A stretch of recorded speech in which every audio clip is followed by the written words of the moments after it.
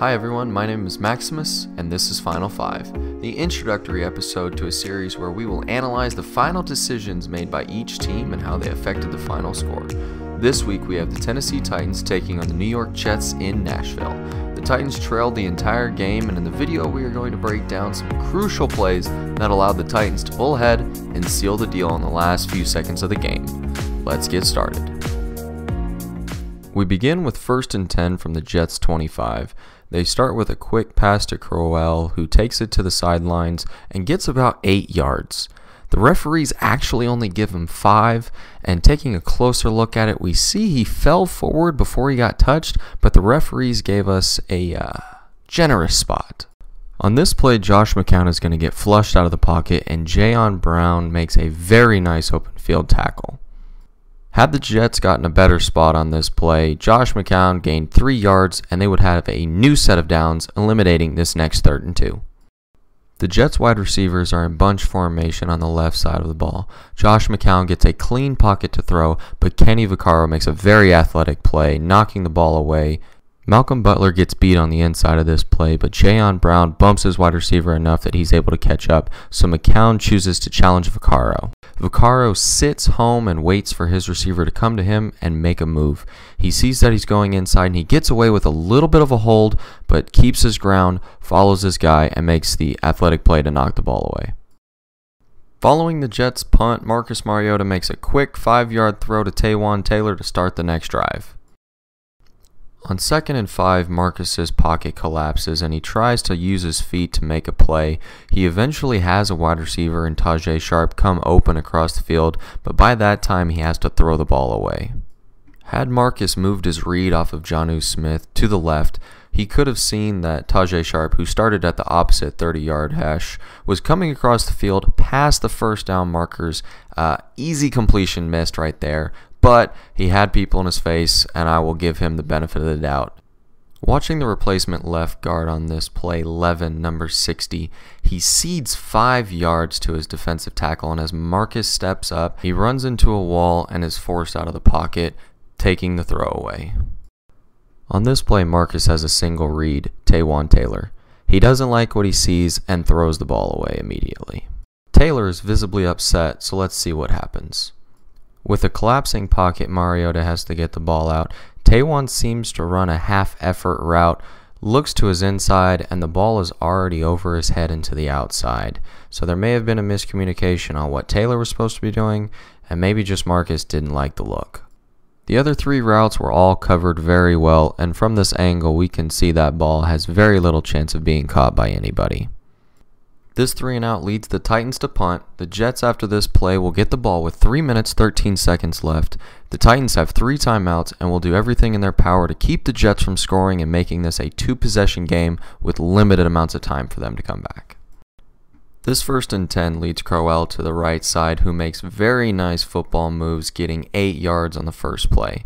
This leads to 2nd and 2, where Coach Vrabel does something that the announcers really disapprove of. Let's go into the broadcast booth to see how they feel about 12. And, you know, Mike Vrabel talked about this on Friday with us. He says there's good plays, there's bad plays, and there's plays that get you beat. You have to be able to eliminate the latter, and that's just the mental error there, just having too many men on the field. What a huge penalty.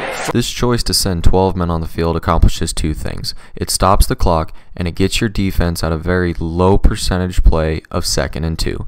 At 1st and 10, they have a higher likelihood of stopping the Jets. The Jets' next play goes for 0 yards, and on 2nd and 10, they're stopped with a gain of 5.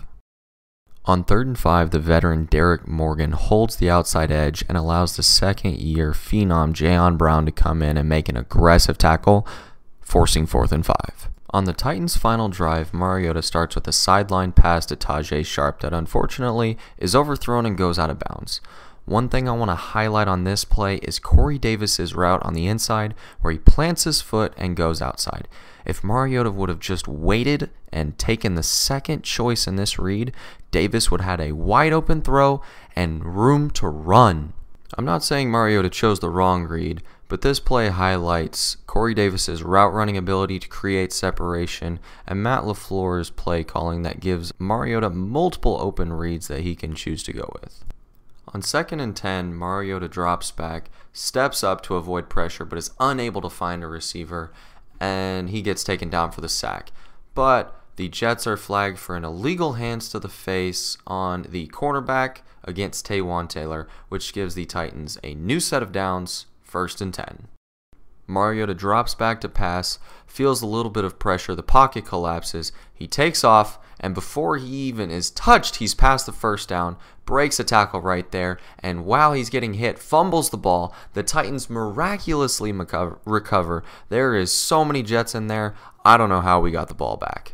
With a 15-yard penalty tacked on, Anthony Ferkser puts on a clinic on how to run a post for 24 yards, setting up the Titans in the red zone with 1 minute left in the game. At the all-22 angle, we see he beats his man, fades to the outside, and puts his foot down going in for the post. I want to slow it down right here. Anthony Ferkser is going to break down his guy, step to the inside, get inside leverage while driving his shoulders towards the sidelines, planting his right foot, creating 2 yards of separation and an easy throw and catch. With the clock running at 53 seconds, the Titans do a quick 5-yard out route to Tajay Sharp to stop the clock and set up 2nd and 6. On 2nd and 6, the Titans have 4 wideouts and 1 running back. Mariota narrowly avoids a sack, getting the ball thrown away and preventing a 3rd and long. Rewatching it, the defensive tackle runs a quick stunt, charging at right tackle Conklin, lifting him in the air, beating his man, and getting towards Mariota. Mariota is wrapped up at the ankles and still gets the ball away. That may have saved this drive. This play highlights Mariota's quick release and Davis's ability to run after catching the ball. He makes the 1st down and makes 2 people miss to get in for the score. They're going to run crossing routes where Corey Davis is attacking his defender number 23, runs directly at him, sits down, catches the ball, makes 2 people miss, and is able to cross for the touchdown. Mariota looks him down the whole time, quick release, getting him the ball as soon as he needs it, and Davis is in for the game-winning touchdown. With 36 seconds, McCown has one final attempt to go win this game. He makes a very good completion in the middle of the field to the 45-yard line. They're going to go ahead and set up another 1st and 10. Jayon Brown is going to read this beautifully, get his hands in McCown's face, where he sails the ball, and Butler gets the game-sealing interception with 22 seconds left to go. That's it, ladies and gentlemen. Malcolm Butler, who has been progressively getting a little bit better, seals the deal for the boys. We tighten up and get you someone who looks at you like Kerry Coombs does. We take the knee in the final seconds to seal out the game, and the Titans are now back to 500 at 6 and 6. A final score of 26-22. Thank you everyone for watching. My name is Maximus, and this was the first episode of Final 5. If you liked what you saw, please like and subscribe. I'm always open for constructive criticism, feedback, and tips to improve in the future. Thank you for watching. Goodbye.